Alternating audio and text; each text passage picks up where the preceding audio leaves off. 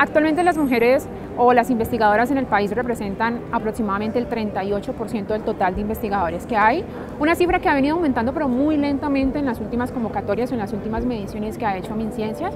Entonces, por el momento todavía el panorama es un poco desfavorable en el sentido de la menor participación o representación que tienen las mujeres, pero pues la idea es poder incidir con este tipo de investigaciones y digamos poder mejorar a futuro.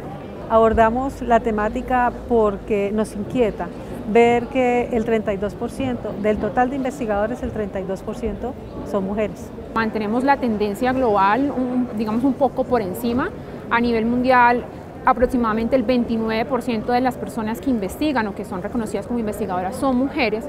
Entonces en Colombia la cifra está alrededor del 38%. Estamos un poquito por encima de la media, pero mantenemos como la misma tendencia que es 60-40 o 70-30. Nosotros abordamos motivaciones y obstáculos. De hecho, sí encontramos algunas dificultades porque encontramos que en los investigadores los salarios van amarrados de la productividad científica.